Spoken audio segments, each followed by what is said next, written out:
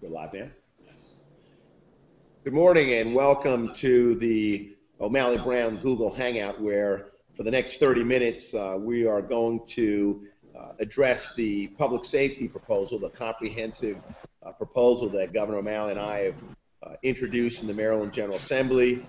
Stacey Mayer will be sort of moderating the discussion. I'm joined with Dr. Lowry, our State Superintendent of Schools, and also Dr. Sharfstein, who's with the Department of Health and Mental Hygiene, and Colonel Marcus Brown, who's the Superintendent of State Police. Welcome everyone. This morning, this is our effort to reach out to even more Marylanders. Over the course of the last 2 weeks, we've had town hall meetings in Baltimore City, Prince George's County, and Montgomery County, where we've had a robust discussion about the legislative proposal, and we've been able to hear from Marylanders about to answer questions, to hear about some of their concerns, their hopes on what we would accomplish in making Maryland a safer state. So let me just start by saying that the governor and I have introduced this comprehensive legislative package. It has 3 parts. One deals with gun control, and as you'll hear in greater detail, there's a licensing provision. So you're going to require Marylanders to license before purchasing guns. But it doesn't include shotguns and hunting rifles, and you'll hear more about that. And that will be in addition to the background check. We're seeking to ban assault weapons and to limit the capacity of magazines to 10 rounds. You'll also hear from Dr. Sharfstein about that portion of our proposal that addresses or focuses on mental health and what we're doing to strengthen the mental health system, to be able to share information among those who need information to make sure that people who are at risk are not in possession of firearms. And you also hear from Dr. Lowry about that part of our proposal where we're going to establish school safety protocols through a center of excellence, where we're putting $25 million into our budget for physical security measures in our schools, such as automatic locking doors and video surveillance and things like that. So it's a comprehensive proposal. No single component or element of our proposal will rid our communities of violence, but we believe that taking together and in addition to the ongoing steps that we're taking to make Maryland safer, that we will in fact improve the overall safety in Maryland communities as we continue to reduce crime throughout the state of Maryland.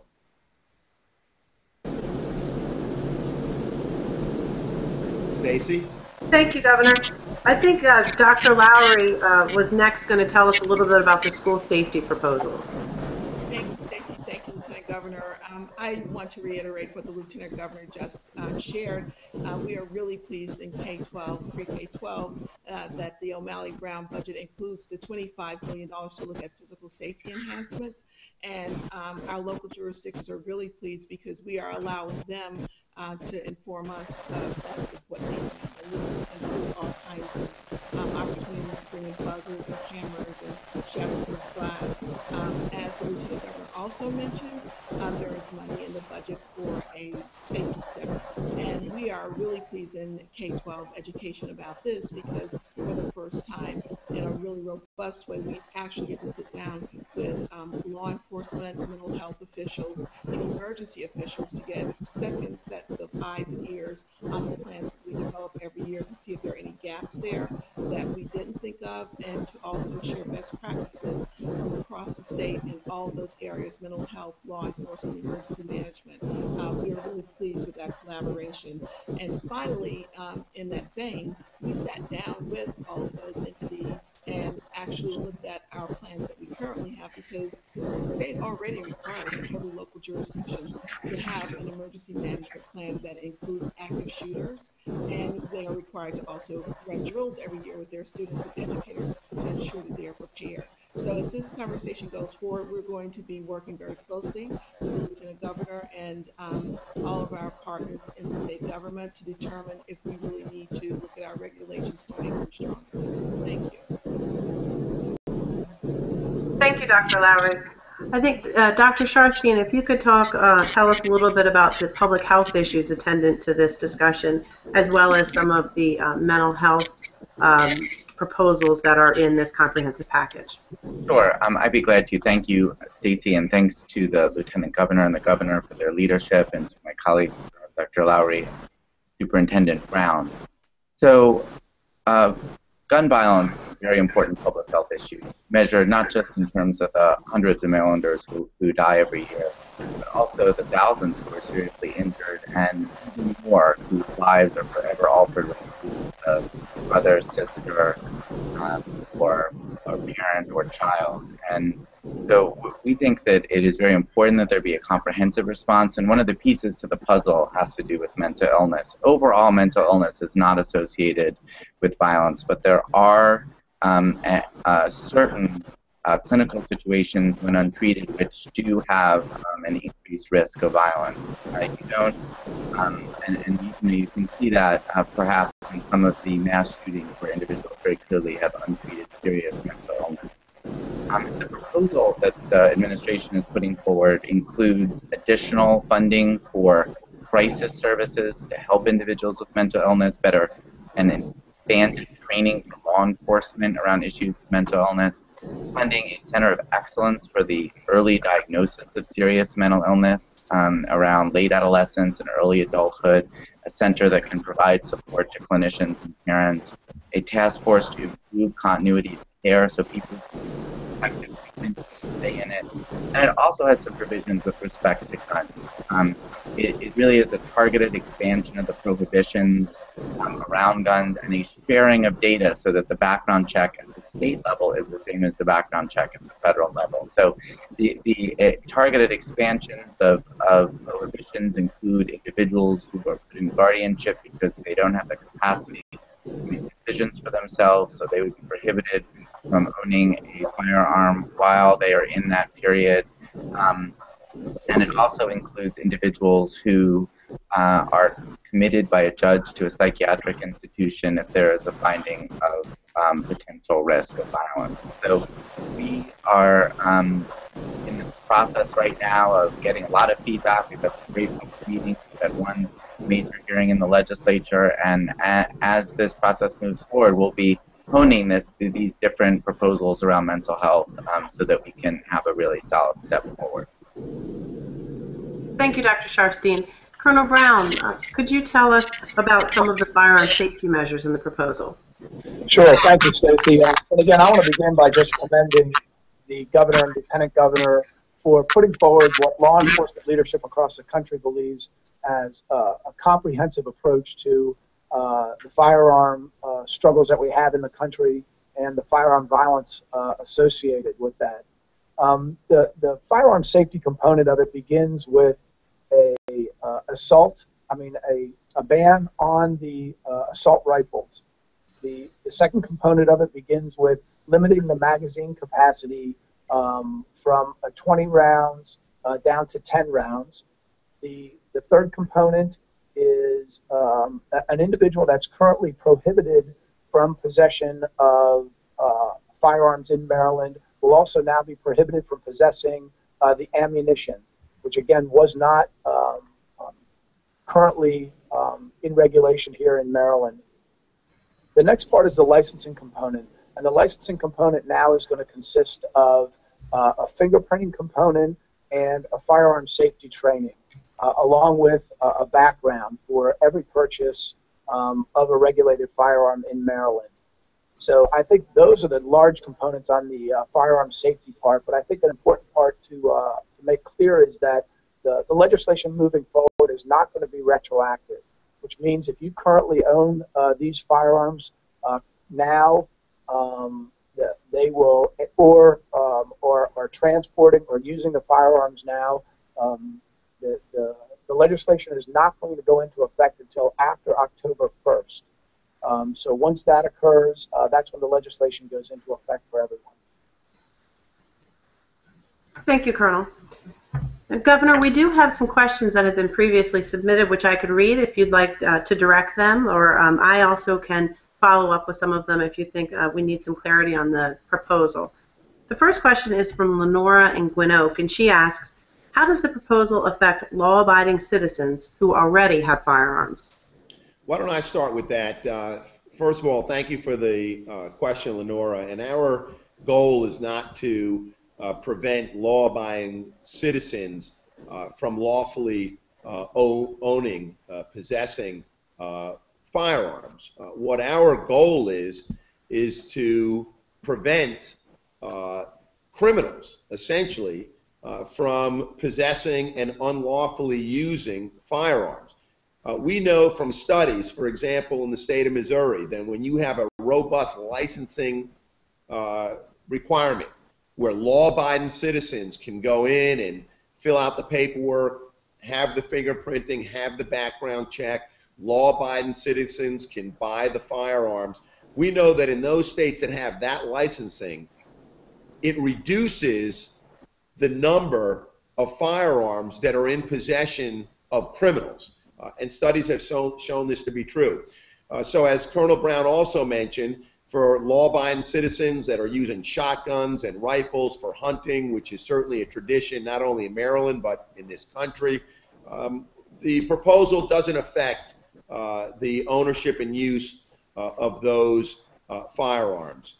So what we're trying to do here is to enable law-abiding citizens to purchase and to own firearms, while at the same time reducing and ultimately preventing criminals from unlawfully possessing firearms. Thank you, Governor. And I should say, as the legislative officer here in the governor's office and a former prosecutor, that all of the proposals that are mentioned here are prospective. They are not retroactive. We've had some questions. That's not one of the ones that were posted, but just to assure everyone that this does not affect individuals who currently legally possess firearms. The second question that we have is from Janice in Edgewater. What evidence or studies exist that demonstrate that the new laws would work to prevent gun violence? Why don't we have, maybe Josh can handle this, because Secretary Sharfstein, I think, was able to introduce at the last town hall meeting the study, or speak to the study from Missouri. Sure, I'd be happy to. This is an example of the kind of research that this is based on. And what we've seen is that experts who have devoted their careers to studying what works to reduce gun violence have supported this proposal. But in this particular study, they looked in Missouri, where there was a licensing law that got eliminated. And what they found was that while they had the licensing, the share of crime guns recovered in Missouri that came from Missouri sellers was about 56%. But by 2011, that had increased to about 71%, indicating that repeal of the law made it easier for criminals to purchase guns locally. The share of guns diverted to criminals shortly after a retail sale doubled following the law's repeal. And Dr. Daniel Webster from Johns Hopkins, who did this study, I've heard him talk about it. And what he says is that this licensing really, this indicated to him that the licensing really was able to reduce straw purchasers, reduce the scenario where people get someone to buy a gun for them, and they have to go through the licensing. They don't want to do that. They're much less likely to do that. And as a result, criminals in Missouri had to look harder to find guns than when the licensing got repealed. And his view is certainly that when it's harder to find these guns, when criminals are having a harder time finding guns, it makes it basically makes it safer for the community. And that's an example of the study that's been published. And I think that what we've tried to do in the legislation is identify specific mechanisms or provisions that are in fact supported by evidence like this. Thank you. The next question we have is from Jen in Havre de Grace, and she asks, in the short term, what are schools doing to improve their security? Dr. Lowry? Thank you.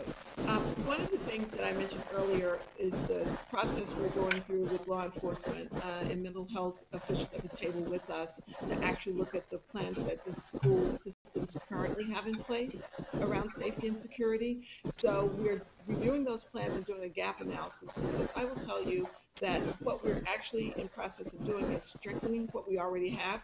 Some of our districts have really robust, extensive plans around making sure that students and educators are safe and secure. So we're going through doing gap analyses and finding ways that from district to district we can share best practices. Thank you. The next question is from Halethorpe. It comes from Tanya, and she asks, why is the governor proposing an assault weapons ban when they account for only less than 1% of homicides in Maryland and less than 3% of homicides nationwide? Well, let me start, and then certainly Colonel Brown can pick up after this. The reason why we're proposing a ban on assault weapons, because as is mentioned in the question, they do account for a number of homicides in Maryland and around the country. We recognize that banning assault weapons is not the only answer to reducing gun violence in Maryland or around the country. But we also recognize that by eliminating, by banning assault weapons, we will be able to reduce the number, even if it's a small percentage. But you can't look at what we're doing solely in terms of banning assault weapons. It's banning assault weapons, that's a small percentage. It's licensing, which will probably account for a larger percentage. It's the work that we're doing to make our schools safer. It's the work that we're doing to improve the mental health system. It's also the extraordinary work that continues to happen each and every day by local law enforcement, by the Maryland State Police, and our partnership with law enforcement agencies throughout the state and the country. Their efforts to reduce violence, to take off the streets unlawful weapons. So we're not just focusing on assault weapon ban, that's just part and parcel of a larger, more comprehensive approach to reducing gun violence. Thank you, Governor. As a sort of a follow-up, actually, to that question, John in Cooksville asks about the 10-round magazine capacity limitation, why that's important, and what criteria was used to focus on 10 as opposed to the current 20-round limit in Maryland. Why don't we let Colonel Brown pick that up? Yeah, I would also like to just jump back and echo what the Lieutenant Governor said in reference to the violence with these weapons. You know, law enforcement does not believe for a minute that this law alone is going to end gun violence. You know, law enforcement is still going to continue to focus on what we've always been focused on, and that is ensuring that we're targeting the worst criminals in this state, the most violent criminals, that we're ensuring that our deployment is going after that small number of people that is causing the majority of crime in this state. And we're going to continue to work with our federal partners and prosecutors to ensure that those are the targets that are going to get the hardest prosecution, are going to be put in jail for the longest amount of time. So when law enforcement looks at this legislation, again, we're not looking at one specific part of it. What we wanted is comprehensive legislation that focuses on the big picture of what's going on here with this legislation and this issue. And I think correcting some of the issues that we have in the gap on the mental health portion of it, to ensure that if there are mental health issues, that those people are not getting guns, I think that was very important for law enforcement. For everybody, I think making our schools as safe as possible, whether that's a school resource officer, whether that's additional security, whether that's training, or whether that the school system is following the best practices laid out there across the country. Those are the things that law enforcement leadership wants to have happen. And then finally, on the gun aspect, again, law enforcement believes that there are people that feel that having a firearm in their home for security reasons, law-abiding citizens, that's supported, and that's supported by the legislation. You know, the last issue on reducing the magazine rounds from 20 down to 10, again, we feel people securing their homes, having the ability to have a firearm with 10 rounds, that they're going to be able to still do that. What we don't want to see are scenes on the streets where there are hundreds, 10, 30, 40, 50, hundreds of cases on the street corner, and the carnage that comes from that, that's what law enforcement struggles with. And there are many scenarios where a suspect is reloading their gun and has a struggle as a result of that, and that allows either citizens or law enforcement at that time to intervene. Thank you, Colonel. And Governor, I think that we heard from Scott Schellenberger at the initial hearing, who is the state's attorney in Baltimore County, in terms of what Colonel Brown just said about the time it takes for a suspect to reload gives either a Good Samaritan or law enforcement the ability at that time to overcome the suspect before they can actually discharge more rounds. Scott Schellenberger discussed the Perry Hall shooting, in which the shooter there had one shotgun shell in his shotgun and 12 additional rounds in his pocket. Because he was only allowed, capable at that time of discharging one round, a guidance counselor was able to stop him before he could shoot additional persons. He did, however, in his confession indicate that he wished to, prior to going to the school, obtain a gun that was in his home that had additional rounds, a higher capacity magazine, because he wanted to hurt, injure, or kill as many people as possible. So that time it takes to reload gives law enforcement individuals a chance to overcome a suspect, and we have seen that in multiple times in mass shooting contexts, both in Maryland and elsewhere. Stacey, let me also say this. I mean, I've spent 28 years in both active duty and in the United States Army Reserves, and I've had an opportunity to train on and fire M16 rifle, the M4, and a host of other weapons. And I can tell you that, you know, when I went to Iraq, all of us were clamoring for 20-round, 30-round magazines, because we knew that on a battlefield, the more rounds you can have in that magazine, the better off that we believe that we would be. But when you're talking about assault weapons in civilian populations, there's absolutely no need for 20-round magazines. Quite frankly, 10-round magazines offer an ample opportunity to defend yourself. And if well trained, and that's part of the safety training that will be offered, you'll be prepared to be able to change out magazines safely, so that if you're in a situation where you need more than 10 rounds, then you know, you'll be able to adequately be able to do that. But those 20-round magazines are great for the battlefield. I just don't see a place for them on the streets or even in the homes in Maryland. Thank you, Governor. The next question we get comes from Salisbury. Israel asks, what steps are you planning to take to protect Second Amendment rights of Marylanders? I'll start with that. Certainly, one of the things that we've done is we've asked the Attorney General's office to look at our proposal and to offer an opinion as to whether or not it meets the requirements. It satisfies the requirements to protect rights under the U.S. Constitution, and the opinion came back that said it does. We recognize that we're asking law-abiding citizens to take a few additional steps in order to purchase a firearm, but by no means are we limiting or preventing law-abiding citizens from exercising their constitutional rights. So we've carefully considered it, and we think that we've struck a good balance with the proposal that we've set forth. Thank you. We do have a question perhaps for Dr. Sharfstein, and it's from Travis in Silver Spring. He asks, how will the civil rights of those who seek help for mental or emotional issues be protected in this legislation? Sure. Are you able to hear me? I am. Okay, great. You know, I don't think this legislation impedes the civil rights of individuals with mental health conditions. All the civil rights that people have they would still have. I think that what it tries to do under the law and the kinds of restrictions on gun ownership that have been considered and in fact are implemented in other places, it has a targeted expansion of those. And one thing that the law does that I think is relevant to this question is that it creates a process for people to have their gun rights restored, a process that really doesn't exist in implementation right now.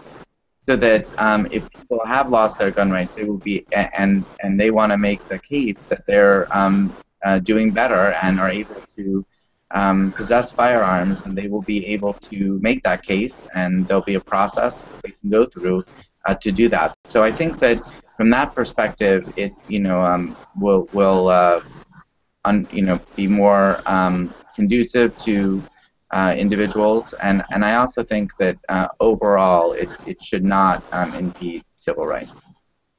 Thank you, Dr. Sharfstein. Courtney in Baltimore asks whether we have any strategies to identify and secure illegal firearms. And perhaps Colonel Brown may want to address that. Yeah, I would. And, I do. Again, I think I want to make sure that everybody understands that it's very important that law enforcement is not looking at this legislation as a silver bullet to stop us from doing what we have done for the last, 6-7 years to reduce violent crime in Maryland. Violent crime in Maryland is down to its lowest levels in 30 years.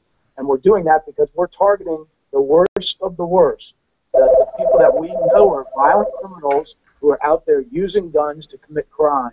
And again, we use data-driven policing to do that. We're mapping these criminals out. We're ensuring that parole and probation is focused on the worst criminals to make sure that they're getting the highest level of supervision. And when there's, when they're committing crimes, when they're involved in crimes, that we're making sure that those are our priority targets. And we go beyond that to ensure that prosecution is doing the exact same thing. They've got the list of who we want to make sure is getting put in jail for the longest amount of time. And that's what's going to occur in this case. And we're going to continue to use those strategies to continue to reduce crime in Maryland. Thank you, Colonel Brown. And I think it's important also to focus on what Dr. Sharfstein mentioned and the governor mentioned earlier about the importance of the licensing to stop straw purchases, the illegal straw purchases. We have seen really quite good data and research that shows that having an upfront interface with law enforcement, a licensing component when an individual purchases a handgun, in fact, discourages illegal straw purchases. And so the legislation would, in fact, strengthen those protections as well. We also have a question from Columbia from Suzanne, and she questions whether or not the proposals would have any effect or would have prevented what happened in Connecticut, and asks, are more gun laws really the answer?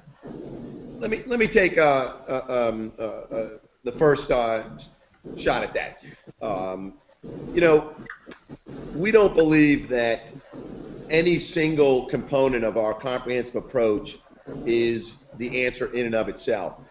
But let me just, by way of kind of analogy, 4 years ago, my cousin Kathy was murdered by her estranged boyfriend. And it drew my attention to the issue of domestic violence. The next legislative session, we introduced and successfully passed a law that gave judges greater authority to order domestic abusers to surrender their firearms when a protective order is issued. We've done a lot of other things as well. We have more hospital-based domestic violence screening and referral programs. We now have unemployment compensation that's available to victims of domestic violence. We now have almost every law enforcement in Maryland using the lethality assessment program to evaluate whether or not someone's at a greater risk of harm by a domestic abuser. And there are a number of other things we've done.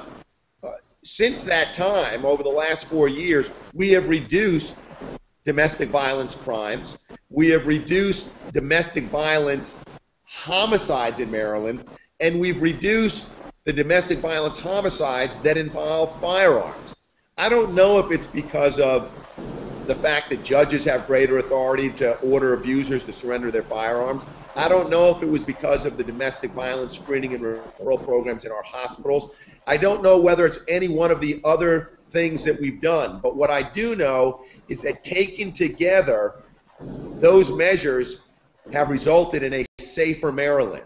That's what we believe will happen with this comprehensive package that we have introduced to the General Assembly.